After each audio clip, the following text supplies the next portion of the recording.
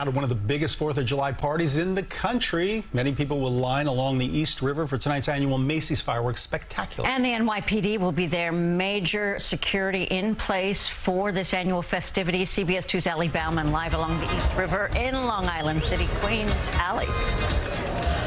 Well, Dana and Dick, this show is on rain or shine, and thankfully we have more shine than rain at the moment. You can see there are already people lined up on the piers behind me here. They're going to get a front row seat to these fireworks, but there are plenty of places all across New York City to see this famous display with your own eyes.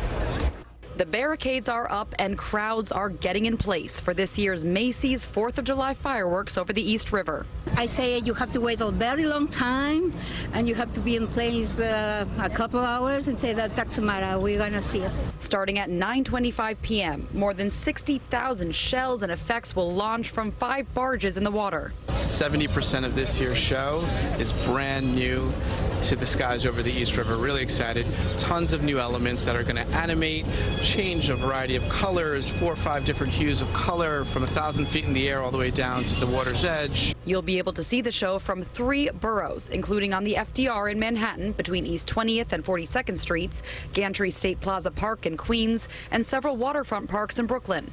The NYPD will be checking bags at city-run access points and says alcohol, backpacks, large bags, lawn chairs, coolers, and umbrellas are not allowed.